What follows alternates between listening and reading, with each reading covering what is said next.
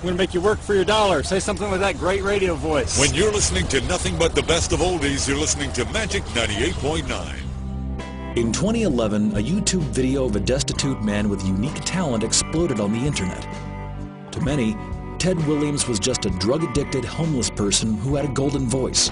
I was a functional alcoholic at that point, I thought. And alcohol has always been a part of my life. Was it the drugs then that took you down? Yes, ma'am. Yeah. I started snorting cocaine, and then I started smoking it, the crack and all of that. My life just went to the pits. I was at the homeless shelters in Columbus.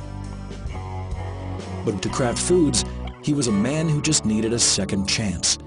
But rather than just helping him with a handout, Kraft decided to give Ted Williams something much more important: a job. Now I'm the official voice of Kraft Macaroni and Cheese. It was Kraft's belief that making Ted the voiceover for their flagship product, Kraft Macaroni and Cheese, would bring massive attention to Kraft Foods' effort to help end hunger. Now I'm more appreciative of life. I'm not taking it for granted, and I am thanking the Lord every day. Within 2 days of the video going viral, Ted Williams was signed by Kraft to be the voice of the successful You Know You Love It campaign. A feat within itself, considering the huge risk a multi-billion-dollar corporation was taking by hiring him. Kraft Homestyle Macaroni and Cheese. Cheesy noodles topped with golden brown breadcrumbs.